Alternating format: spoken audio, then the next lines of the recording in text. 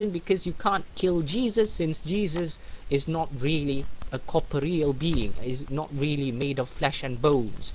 Jesus was incorporeal. He was purely a spirit. This is the theology of the Docetists. Do you understand?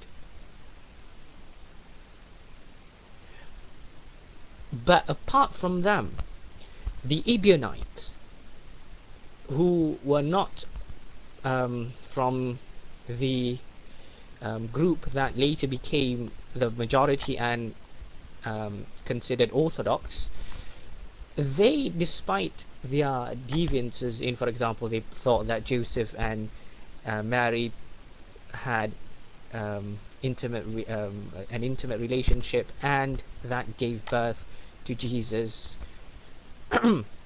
Despite those sorts of heresies and deviances, they did not deny the crucifixion. They accepted the crucifixion. They accepted the divinity of Jesus. All the sources that we have from the 1st century talks about the crucifixion of Jesus. All the sources that we have from the 1st century talks about people following Jesus, perceiving him as God, believing in his resurrection, including his disciples, though we may not have the original writings from him. But that's okay, because we don't have the original writings of Imam Shafi'i either. But you do you deny the reliability of Kitab al-Umm? And another thing as well, about the names of the Gospels.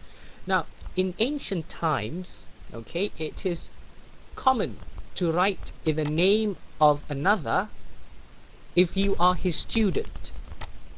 Did you know, good morning, that the books of Imam Shafi'i were not penned by Imam Shafi'i, including Kitab al-Umm? Many Muslims don't realize this.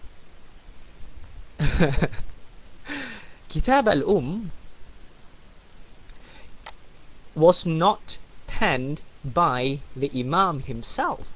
It was penned by his disciple, his student. Likewise, many of the books of the New Testament were penned by the disciples and the students of the followers of Jesus, the first followers of Jesus. Okay? Anyway, I think my time is up. Sorry for exceeding the time limit. I do apologize. Sometimes I do get a bit long-winded. I apologize for that, but I think I shall pass the mic now over to... So basically, Ibn Anwar, by going back to Islam, is deluding himself, since the crucifixion is still the best attested ancient event, and every historian still confirms the event as having absolutely taken place. Outside of the radical skeptics that didn't believe Jesus even existed, there is no historian that can deny the crucifixion based on the historical data.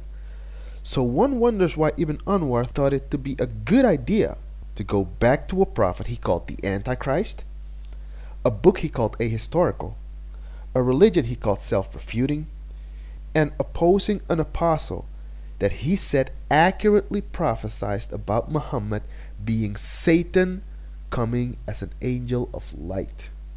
What happened, Ibn Anwar? What, other than your emotional attachment to Muhammad, made you go back to defend a historically false claim?